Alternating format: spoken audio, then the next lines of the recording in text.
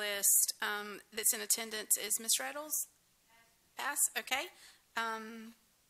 Let's see, Ms. Hart? Okay. Glenn, would you like to speak again today, or? You gonna let me speak, huh? That's up to the judge. Well, I thought Ellerby started something like yesterday. You could just speak anytime you wanted to. Again, that's up to the judge. Thank you, Paige. My name is Glenn Gregory. I'm a resident of Valdosta, Georgia. I'm an architect. I have an office at 1807 North Patterson Street.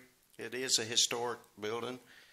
And yesterday I forgot to add about Wiregrass.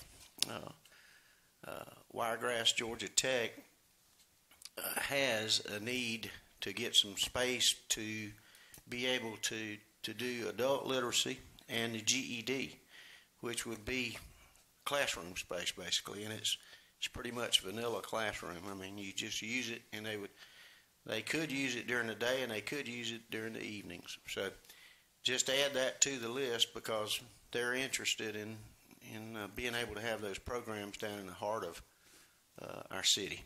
And I think we've got some new guests here tonight to bring something to you.